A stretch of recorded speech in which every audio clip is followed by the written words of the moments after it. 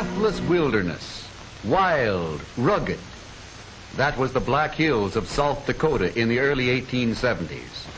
A hardy frontier, far from the paths of civilization, where fortune beckoned with a glittering smile and life hung on the quickness of a trigger finger.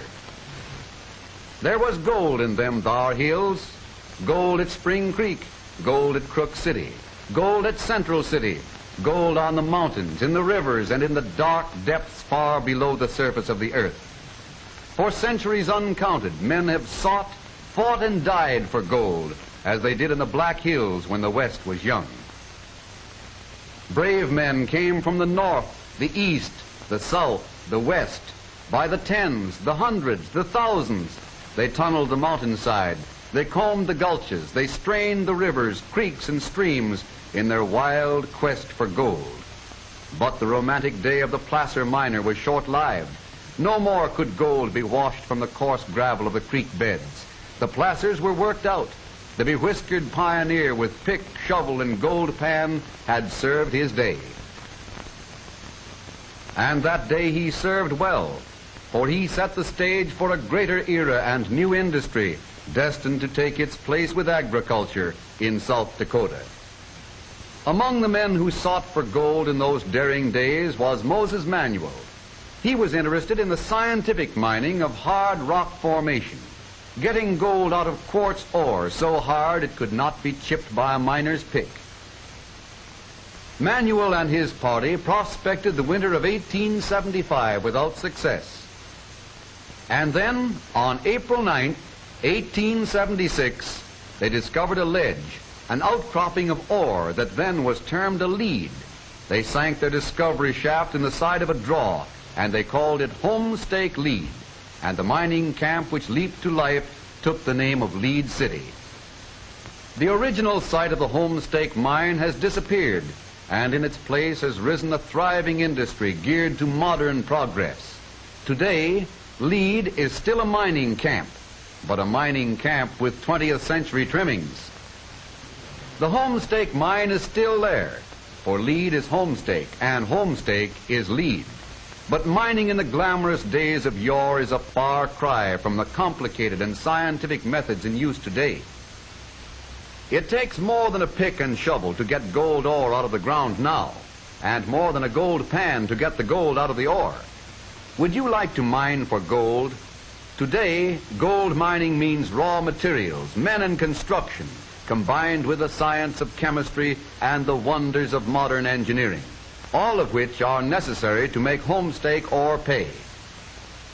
New construction, which will take 2 years at a cost of about $3 million to complete. This complex steel structure, the head frame, rises from a man-made mountaintop plateau to reach nearly 150 feet skyward. In this massive building, made with more than 800,000 bricks, steel and concrete, giant equipment will control the hoisting and lowering of cages which carry men and materials. This model of the Yates shaft shows what has to be done. The great construction work underground, blasted out of solid rock, but it isn't done from the top down. The shafts are cut from the bottom up. Tunnels, or drifts as the miners call them, are blasted from the solid rock to connect old workings with the exact location of the new shaft. Then the latter moves upward in many separate segments or links, which one by one are merged into a single vertical opening.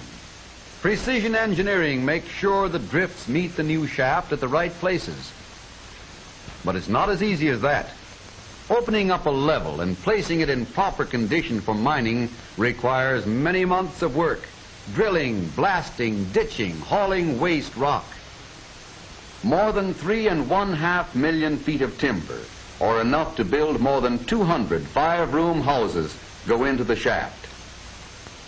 This drift leads to one of the ore bodies. 2 years to finish the job. Hundreds of men at work under the ground, on the surface, high in the air. 2 years of work through the toughest kind of rock. Millions of feet of timber. Hundreds of tons of concrete and steel. Thousands upon hundreds of thousands of dollars for equipment. before one single ton of ore can be taken out. That's what gold mining is today. Where is that old-time pick and shovel now? The new Yates plant, when complete, will look like this several million-dollar Ross plant, built in 1934 with a shaft where operations are now being conducted on many levels. The levels are spaced 100 feet apart down to 1,100 feet.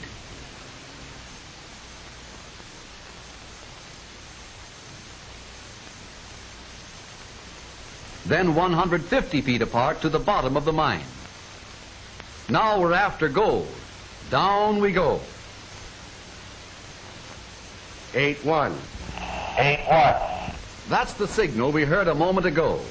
The marvels of shortwave radio used for safety in the mining of gold ore.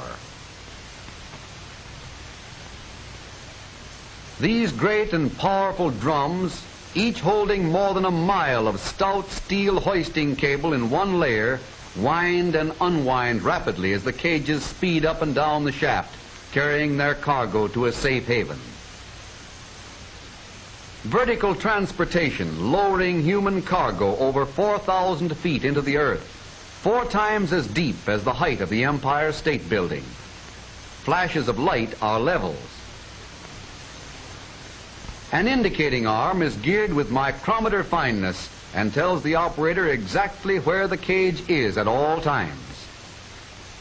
3,650 feet, 3,800 feet, 3,950 feet, 4,100 feet below the surface, at a speed more than 3 times as fast as a modern elevator, in perfect safety.